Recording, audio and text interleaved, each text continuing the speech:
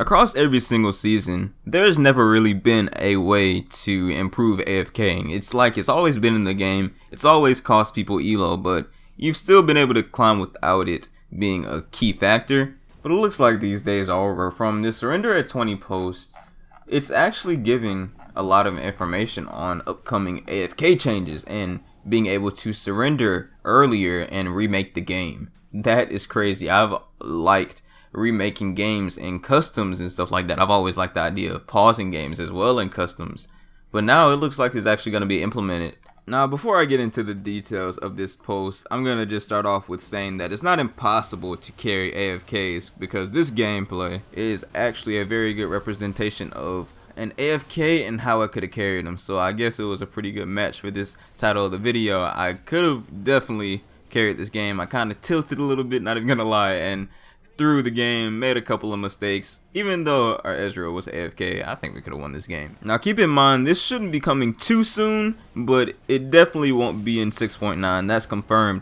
But keep in mind that they are working on this, and it is on the PBE. It shouldn't get scrapped. I don't think it would, because it's a really logical thing to do for the game. Now the main problem with this is basically already added in the post. It says, from the strings, it seems like we will be able to vote to remake the game if a player never connects to the game after a champion select and no players are killed in a game. So you can obviously just guess the kinks that can, be in that and need to be worked out, such as maybe a pre-made queue getting into the game and maybe they're not even confident in champ select and they're like, oh, these guys have a really good team composition compared to ours, we're gonna get stomped, we're not confident, let's just try to opt to FF early. And what you could do to do this is you get one of your duo queue friends or your pre-made baddies to just not even connect and try to get that remake.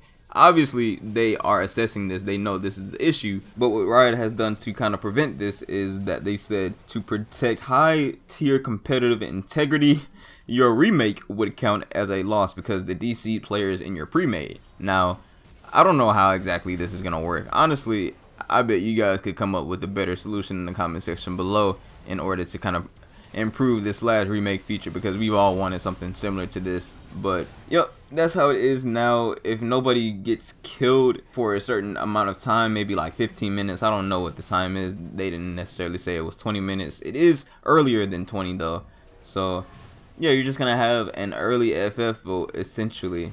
Overall, I'm happy with this change though. I think it's a step in the right direction, as long as you can't exploit it in any way and you can just keep it legit and you can't have any queued baddies just trying to abuse the system. That's the only thing I'd be afraid of. I don't think that's gonna happen though. You can obviously get around that, but soon it will be a thing. It's definitely gonna stop people from AFKing as much, and since they're not gonna be in your queue, then obviously they don't have anything to do with you, so you don't even know why they DC'd or anything like that. So yeah, that's what it's seeming like it's gonna be, just a way to correctly punish people for AFKing and getting you through those games. So I hope you guys did enjoy this little information. Maybe it brightened up your day, because it did for me a little bit, because I do like improvements to ranked and solo queue, duo queue, whatever. I like any type of improvements, I'll take them, man.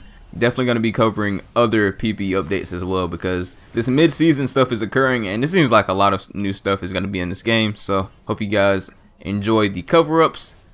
I will see you guys in the next video. Peace.